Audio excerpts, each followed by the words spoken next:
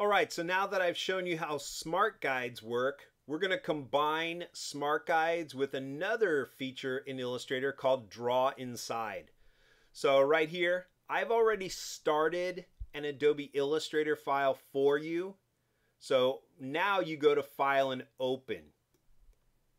Okay, in my Chapter 3 demos, I have folder 3.5. Draw the X-Men logo art. And right there is my Illustrator file ready to open, ready to go. So we'll open that up. And you can see that we have a very similar logo like I did with the word Nielsen, except now it's going to be a big letter X. We've got my vertical rectangles already drawn out. You can see the letter N like we did and the letter E from the word Nielsen in the previous tutorial. But I also have a big photo.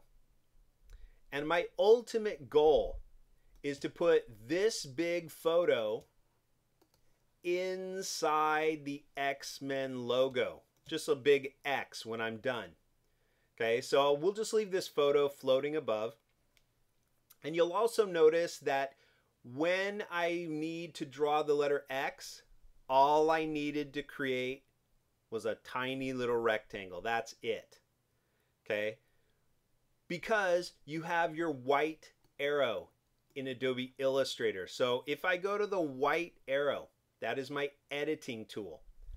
I can hover right along the bottom edge of this rectangle, not on a corner, but on the bottom edge of the path. And with the white arrow, I can pull this apart. I'm just going to pull it all the way down right to there. And I'll let go of the mouse. Okay, so I've just taken a tiny little rectangle, one of the easiest things to draw in Illustrator, and just pulled it apart. Okay, if I take my black arrow, I'm going to click and drag and select so I have the entire kind of abstract shape selected, all solid anchor points. And then I need the opposite to make the X. So right down here, I have on my toolbox either a rotate tool or in this case a reflect tool. So I'm going to pick the reflect. Okay, if I go right back onto the toolbox, on the reflect tool, I'm going to double click on it. And that brings up the reflect dialog box. So I want to keep it on vertical. Just imagine there's a vertical spine running right through this X. So I want to keep it on vertical. And down in the lower left, I'm going to click copy. So I just flip or reflect a copy. Now it doesn't exactly land where I wanted it to land. So if I go to my black arrow, and I'll just keep this selected, I hit the left arrow key on my keyboard and just kind of nudge that over, especially if I just have to move a short distance. I don't want to click and drag when I can just nudge by using the arrow keys. Okay, so like I showed you before, if you select both of these objects, we have not created the letter X. I'm going to click on the fill and I'll fill them just with a light color. Doesn't matter what color, but you could see right there, we don't really have the letter X. In fact, if I click outside and select one of them, now you can really see we have two separate abstract shapes. What I want to do is blend or merge them into one large letter. So I'm going to take my black arrow, select them both. On the left side of my toolbox, about halfway down, I want my Shape Builder tool. And I'm going to do the same thing that I did in the previous tutorial. I'm going to click and drag so I can add this to this to this, come up to this, and across to this, and when I let go of the mouse, they will all merge into one. Okay, the only glitch here in Illustrator is if you merge shapes and you are still on your shape builder, you can't change the color. See, I'm clicking all over these colors. Nothing will change until I go to my black arrow, then I select, then I can change. I don't know why it does that, but that's what it does. So just be aware, you can't change the color when you are still on your Shape Builder tool. Okay, so the letter X is done. I'm going to zoom in on these small letters below and do the same thing. I'm going to select this abstract shape, double click on my reflect tool. I've got the same vertical axis, so I'll flip a copy, hit the left arrow key on my keyboard just to nudge that back over. On my rectangle tool, I'm just going to start here and drag a little rectangle for the dash.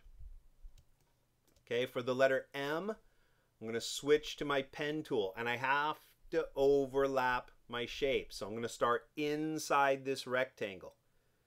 Click, go to the corner, click. Now I've got my alignment guide, click. Now I come down, click. Now I've got my alignment guide again, click. Go to the corner, click. Overlap my shape. Then I'll come down to this edge right here. Go with intersect right there. It lines up with the top edge of the dash. Click. Now I've got my bottom alignment guide. Click. There's my alignment guide again. Click. There's my intersect lining up with the top edge of the dash. Click. And back to the start. Okay, we'll do all the adding of the shapes later. So I'm going to switch back to the rectangle. And now right up here in the upper left corner, I'll click and drag right over to there. In the middle, I'm going to start right here, click and drag and overlap my shape. And then in the bottom left corner here, I'm going to click and drag right there. I get that vertical alignment guide, so everything's lining up. Okay, the letter N, just like we did before, I need to draw the connector with my pen tool. So I'm going to start inside the shape, click, corner and click, edge or path, click, overlap my shape, click, go to the corner, click, overlap my shape right here. I'm going to intersect and then overlap. Okay, you got to overlap your shapes. So now I can take my zoom tool, option click to zoom out so I can see everything. I'm going to click once on my black arrow. Then I'm going to activate my shape builder tool down here on the left. And like I showed you in a previous tutorial, if you hold your command key, you will get your arrow, click and drag to select, let go of the command key, and now I scribble to add those shapes together. Hold command key for my arrow, click and drag over the three shapes for the letter M. Let go of the command key, and now I scribble over those shapes. And like I said before, you can hit something else, it doesn't matter. It'll only work on the shapes that are currently selected. So if I start down here, I'll hold my command key, click and drag up and over all the shapes of the letter E. Let go of my command key and scribble over all of those shapes. Start down below, hold command key and select those three pieces of the letter N. Let go of the command key, and now I scribble over those shapes. Perfect. Let's zoom out, option click right here so I can see everything on my screen. And I'm just going to select everything that I've drawn and fill everything with a color. Doesn't matter what color it is. I'm just prone to pick red for some reason. So now, just like I showed you in the previous tutorial, when I have all my artwork done, I can click on the black stroke and hit the question mark key. That'll just leave me with nice solid letters. I also don't need my template anymore. I'm done tracing the scan. So at the bottom is my template. I can throw that in the trash. Don't need it anymore. And all I want to do, like I mentioned, is put this photo inside this letter X. Okay, and here's how easy this is. I click on the letter X, and then way down near the bottom of your toolbox, right underneath the little red slash key, is three little circles, and directly below the red slash is this symbol. It says draw inside.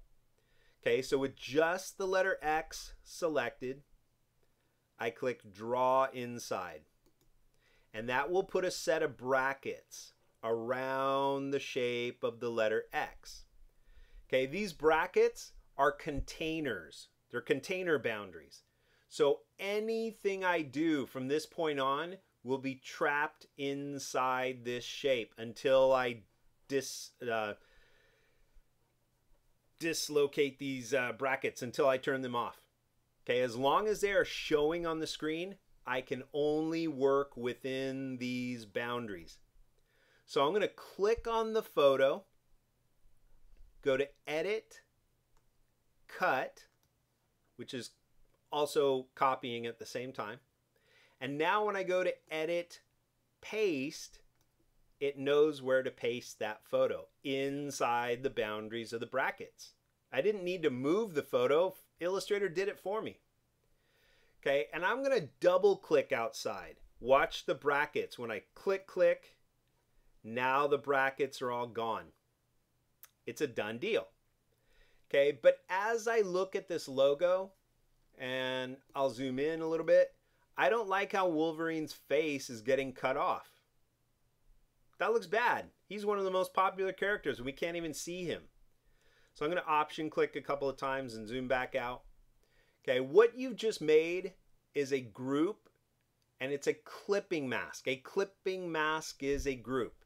Okay, in Illustrator, a clipping mask is using the shape of one object as the container for another.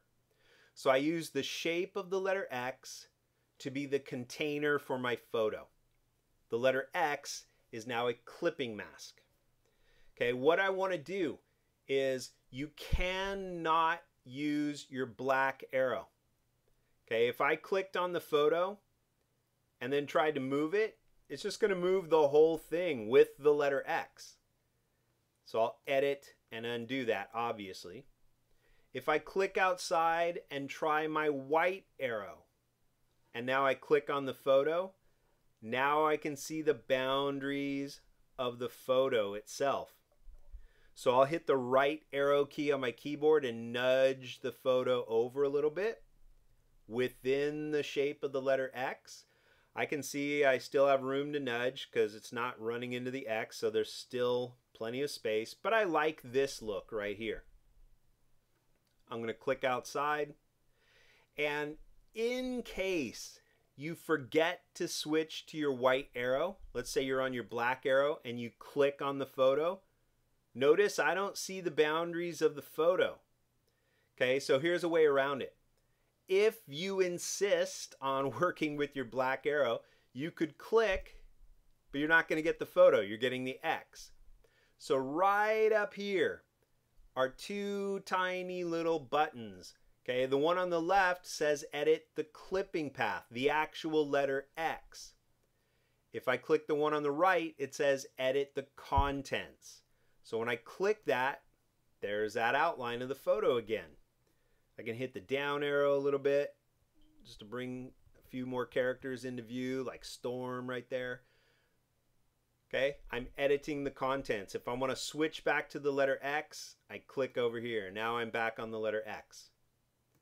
Okay, or you can just avoid those little buttons by using your white arrow. That is it. The only other thing I want to do now that we don't need all this space above is take my artboard tool right above the hand, and I'm going to come right up to the top center and just pull that down. Just make a shorter little artboard for this short little logo. There we go. Done deal. Okay, notice your layers panel. We did have the picture on its own layer, but when you do a clipping mask using Draw Inside, everything gets sucked up to the top layer. And I can tell everything's on the top layer because that has a little triangle. Okay, layers that have artwork on them can be toggled open. So I can see there's all these letters and a clipping group on this top layer. This bottom has nothing there. So you can either leave blank layers there, they're not going to do anything anyway, Or if that tends to bother you, throw a blank layer away. Either way, you're still going to be fine, but that's what's happening with your layers panel. Whenever you create a clipping group, everything gets sucked up into that one top layer. So save this as X-Men logo, last name, first name, X-Men logo, and I'll see you in the next tutorial.